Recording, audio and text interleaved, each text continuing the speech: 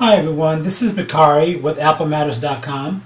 I'm here to do a review of the Apple's new Trackpad here, and I just got it this evening. It's almost straight out the box here, so I'm doing a kind of a out-of-the-box review. I've already opened it, so we're not doing that particular ritual.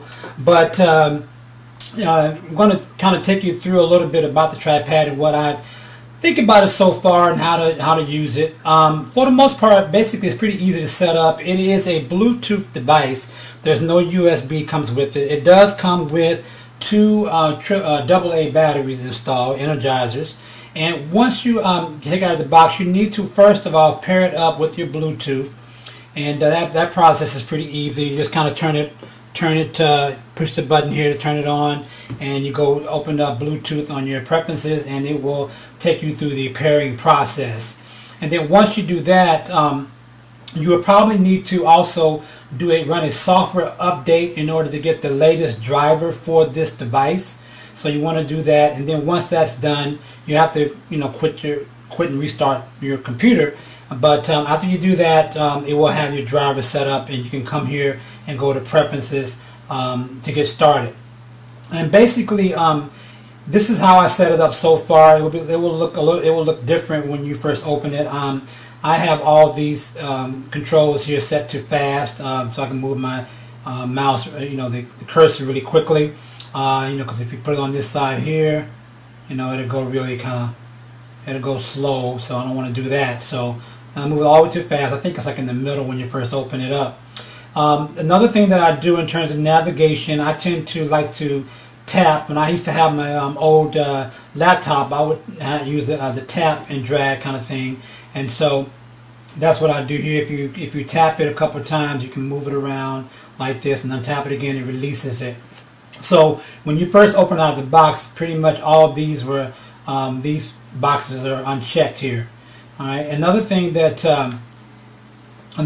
you can do here is you can do the right clicking. You can set where you want to do right clicking at the left corner or the right corner here. I'm not going to use it for that. You have to use your thumb pretty much to press down to get that, and I'll show you that in a minute.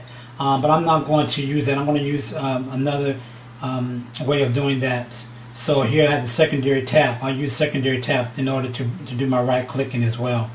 Alright, so let's look at how it performs. As you can see my fingers here on the side here, pretty much you're controlling it with 1, 2, or 3 or 4 fingers here. So you have to kind of get used to that, and it explains that pretty well in the preferences, but it's something you have to kind of get used to. So far I'm feeling a little bit of strain in my wrist somewhat, maybe because I haven't gotten used to it yet. So we'll see how that goes in the weeks to come. Let's go start out with, say, iPhoto.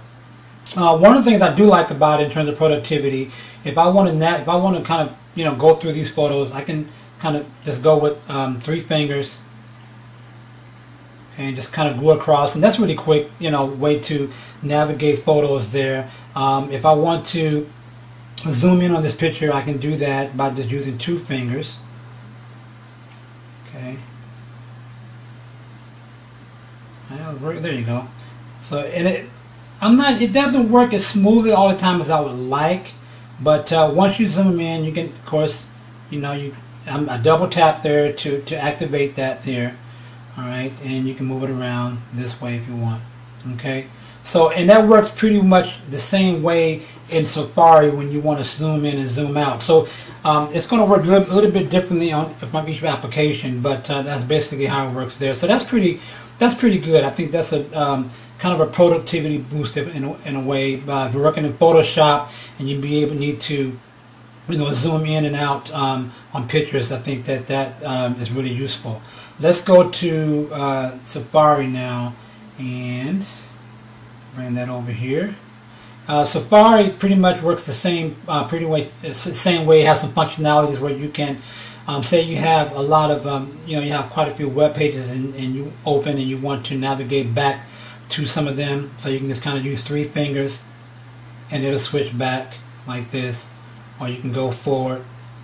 Okay, I think that's a pretty good, nice navigation thing here too. I would like to be able to have a little bit more control about what fingers control, how many fingers control what activation. It seems to me you don't have too much control over that right now.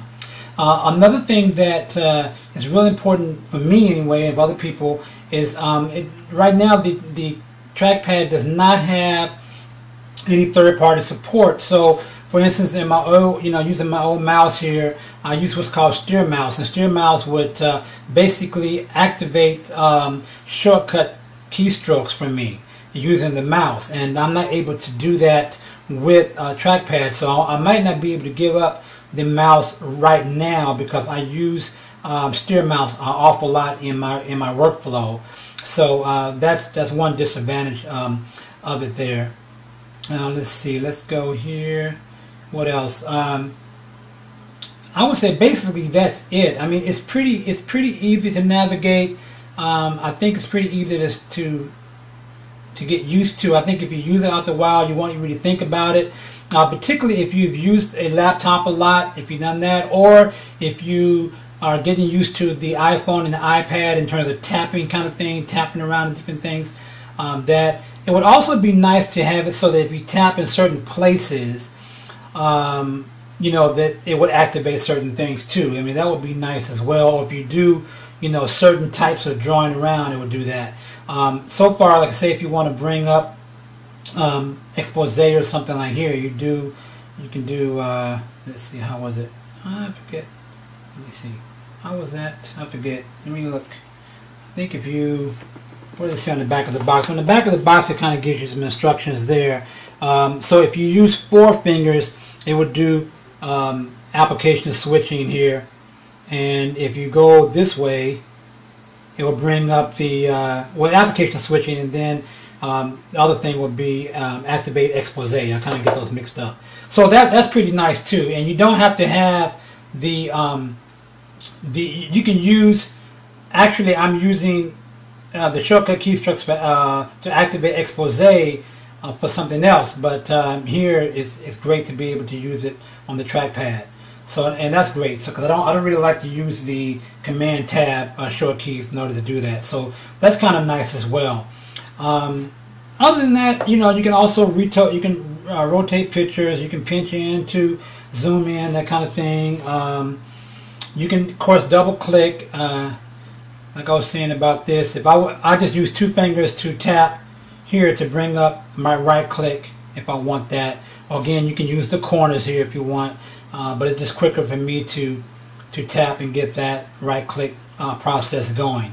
So that's pretty much it. I think, like anything else, it's a little bit expensive kind of product for a mouse, but I think I might start liking it. I really do. I think it's going to be very useful, and we'll see how it goes in a couple of months, in the weeks to come.